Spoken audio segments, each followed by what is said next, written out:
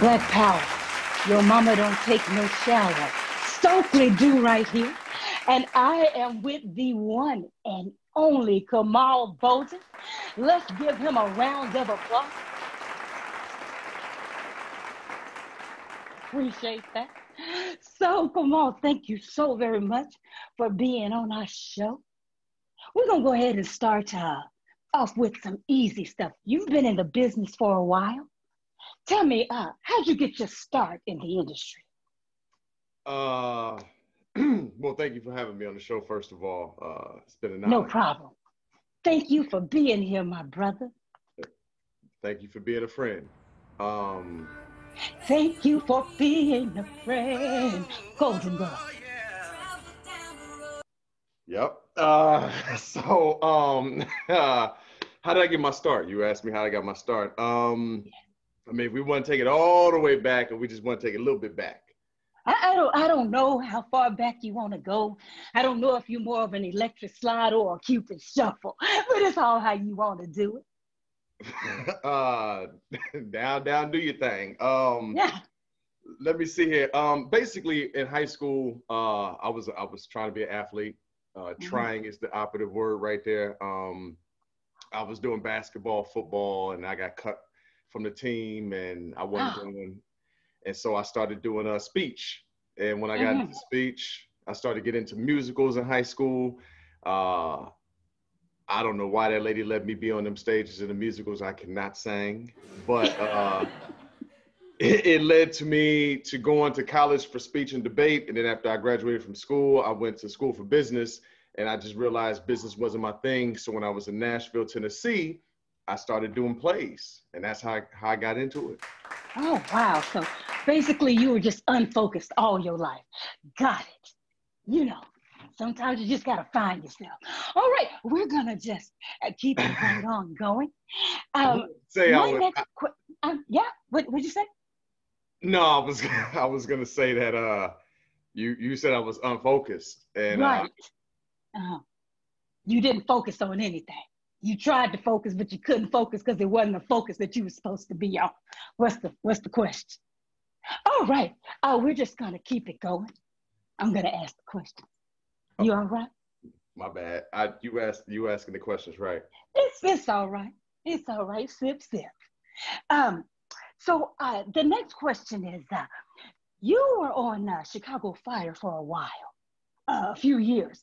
So I think that the people would like to know, how much money did you make exactly from all those years on Chicago Fire? Nah. I was blessed to be on the show for 4 episodes. So now it wasn't a few years. The show has been going for a few years, but I was on it for 4 episodes. 4 episodes in one season? One season.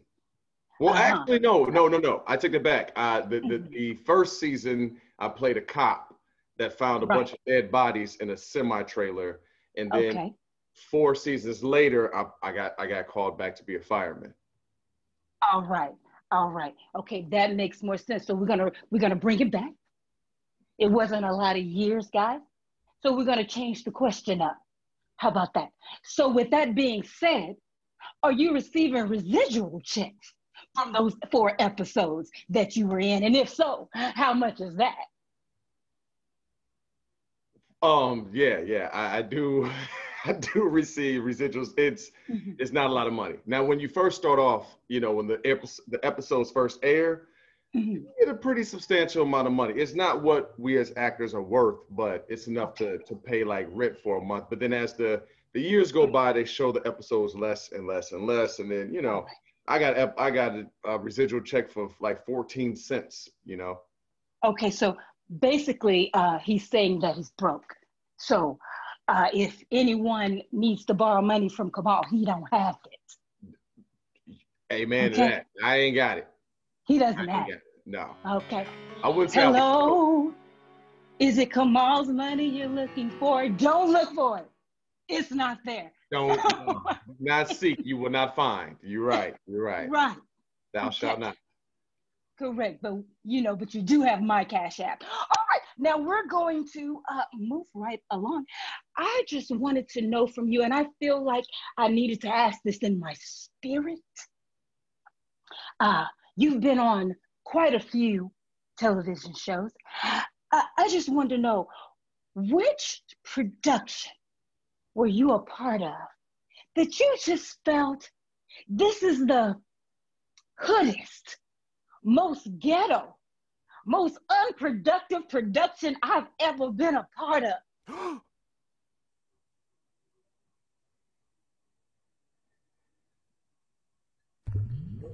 Uh-huh. I'm gonna plead the sip on that. Can I plead the sip? Yeah, oh, of course, of course. You don't have to answer a thing. You don't have to answer a thing, but we're gonna move on to see if I can get you to answer this one. How's that? Okay. All right. With that being said, he played the sip. The sip, like the blood, when you have communion, when you take a moment to yourself to reflect and say, self, I shouldn't be saying that to the world. We will not condemn him. Okay. So now what I want to know is, you were on Rosewood, correct? Right. That's affirmative. Yeah. And I do believe that the people would like to know, did you ever get a chance to smell Morris Chestnut? To smell him? Well, he looks as though he smells good. So we just want to know, did you get to sniff him? Like on purpose? Yes, like a conscious effort to inhale his fragrance. Like, wait, you asking me if I like consciously inhaled this grown man's what'd you say, it's his perfume? What, I mean, his aura, his spirit, his sniff, his flair, his pheromones. Did you get a chance to take a whiff of Morris Chestnut? I'm inadvertently. I don't ever recall being on set with Morris and being like, let me take that in. Let me. No. I mean, the brother, he didn't stink. So are you saying that he smelled bad? No. You had to. Okay. No. I'm saying he didn't. So he smelled. So you did sniff him. No. No. I'm saying he didn't stink. He didn't have no BO. I'm sure he smelled like success and dark skin. A&B products. I don't know. Cocoa butter. Okay. All right, so Kamal is saying that Morris Chestnut smells like dark skin ambient cocoa butter. Ladies, he is confirming. No. Don't. That's not what I said. I don't want that being out there like I smelled the man. We work as actors. As actors, we use our senses. I mean, I use all five senses. I saw him. I heard him. I don't remember touching him, but if I did, it was something like that, like a, character to character thing, or hug, or tap, or. All right, so we're just gonna say the jury's out on Morris, on his scent. Is that fair?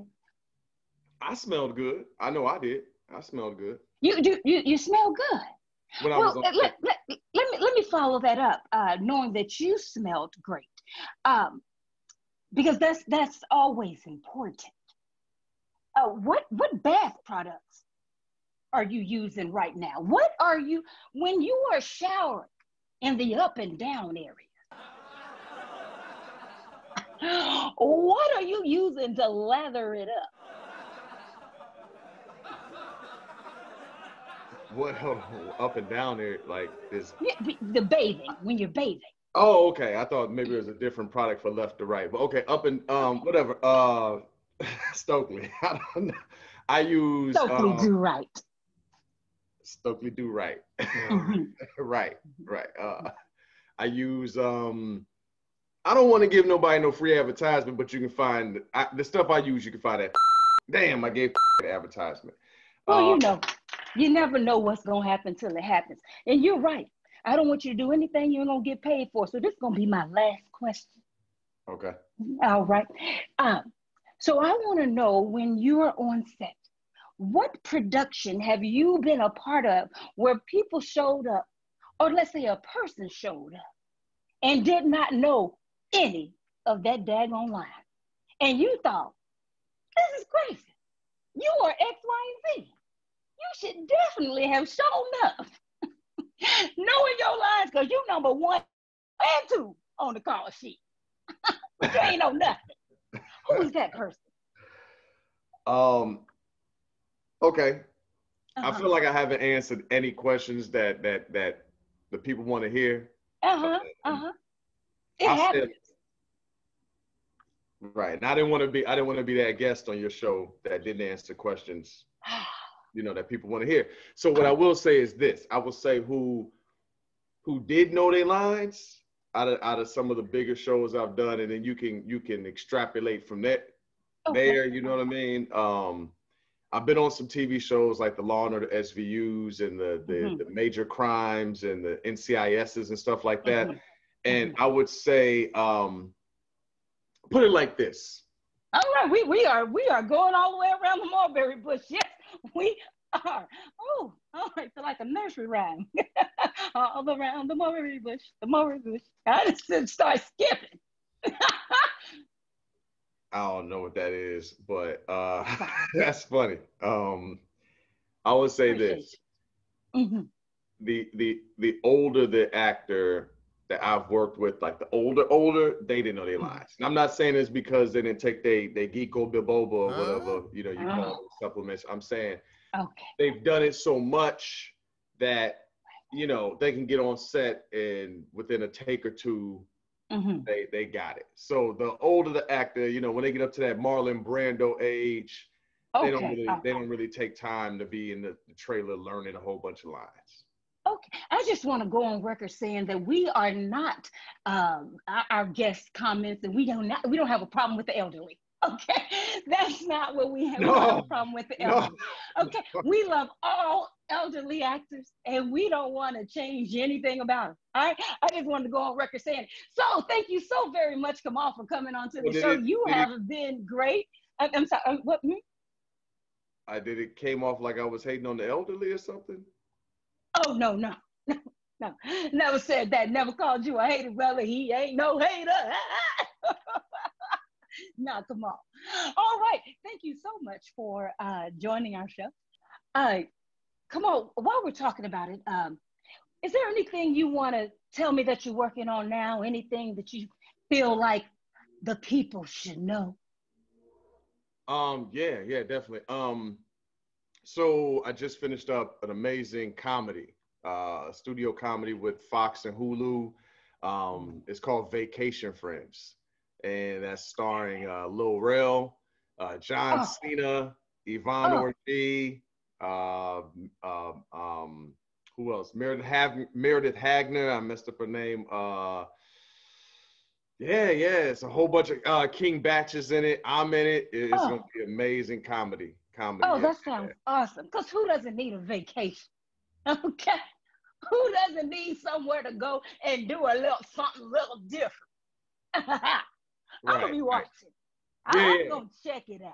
Yep. Vacation Friends. Can't wait to see you in 2021. I mean, because that's the next time we're gonna actually be able to take a vacation up in this garden too. You are appreciated. Don't we appreciate them, everybody? Give a couple of for the one and only Kamal Bolden.